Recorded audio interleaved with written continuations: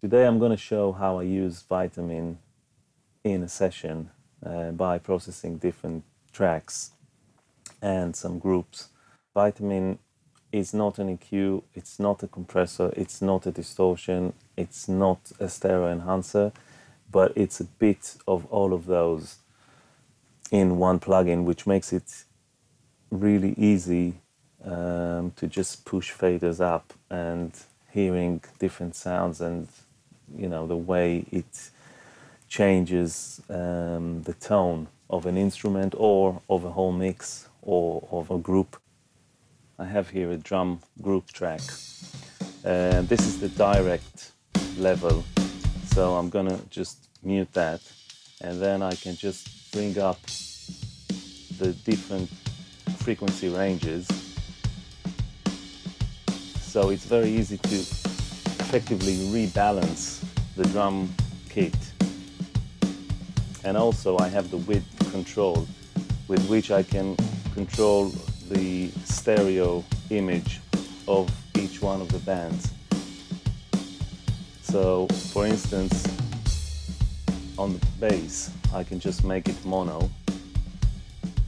I can widen the high frequencies, and then where I can hear that the snare is a little bit off center, I can just narrow down the stereo image on that particular frequency range. Now I can bring those down a bit and reintroduce the direct level, and then see how I can just color the whole drum kit very easily.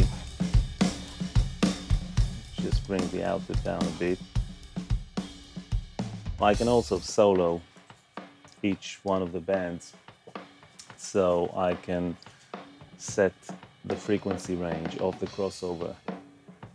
So setting the cross points while soloing is very easy to hear which bands this includes.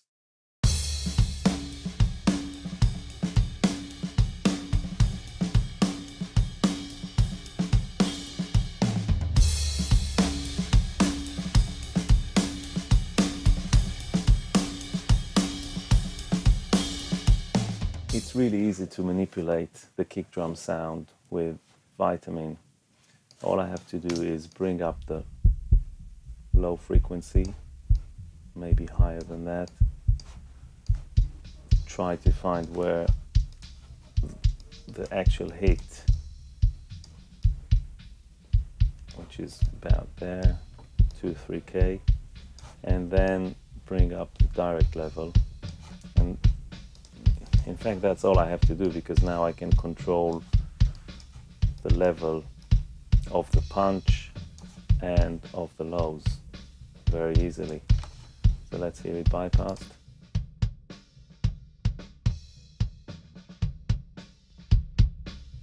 So that's all I have to do to that kick.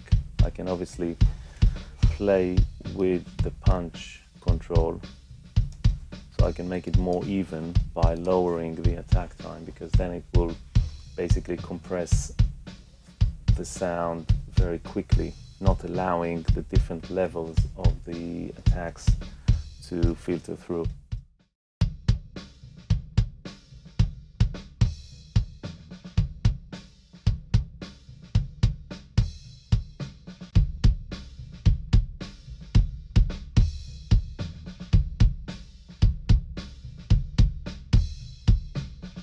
With the snare drum, I can take two approaches. One is to keep it natural and just enhance those frequencies that sound good, basically, or I can re-sculpt the whole sound. So if we start by trying to enhance some frequencies, we need some top, we need some low mid, something more narrow, and we need some lows. And then we can bring the rest of the bands up gradually. So that's just enhancing the tone of the snare. If we compare it to the unprocessed. So we are a bit louder, we can bring the level down a bit. Yeah, so it's already sounding a lot nicer.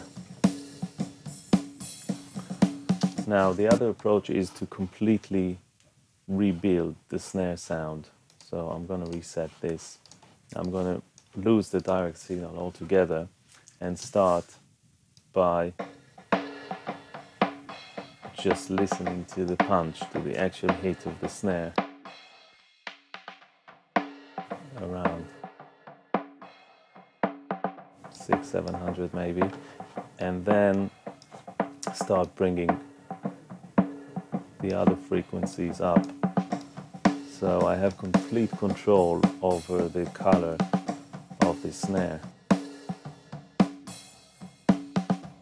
And then I can control the punch. I can make it more punchy, hitting harder. I can give it even more input and compensate by bringing the output level right down.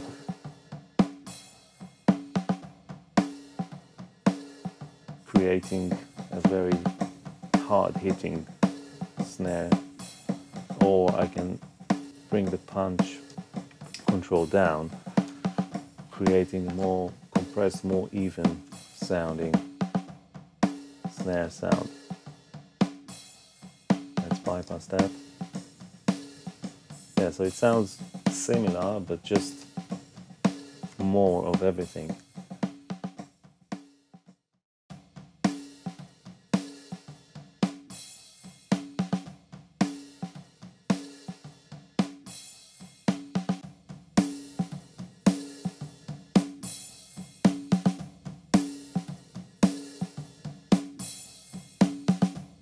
On this overhead track, I want to try to tame the cymbals. They hit like very hard, especially on the downbeat.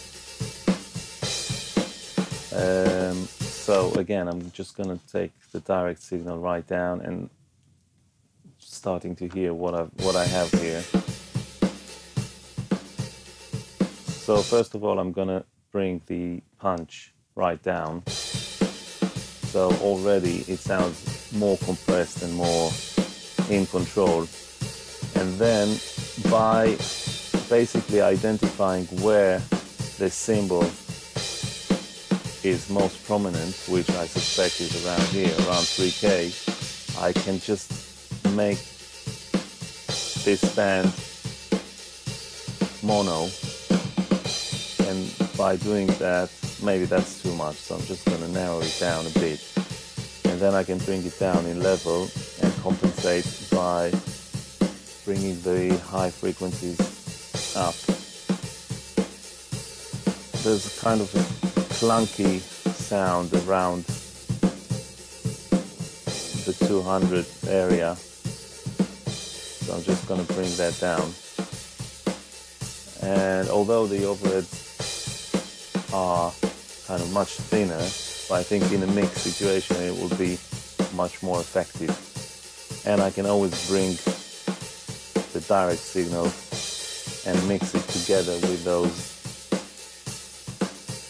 treated bands. But I think that for this it would sound better without it. Let's bypass. And with it just sounds cleaner, more compact, and I think it will work much better within the mix.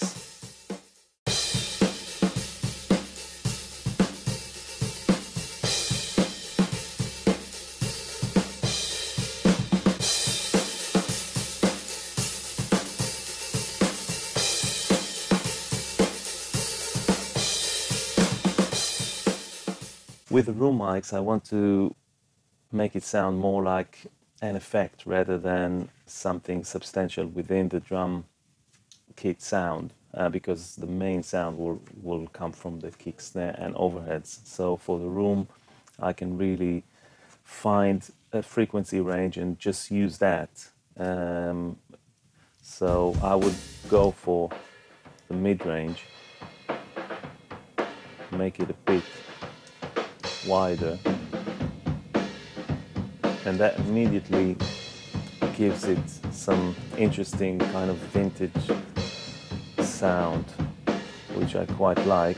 And I can make it more punchy, so you can hear the kick more. Maybe bring the lows back in. That sounds quite good actually. Bit of top.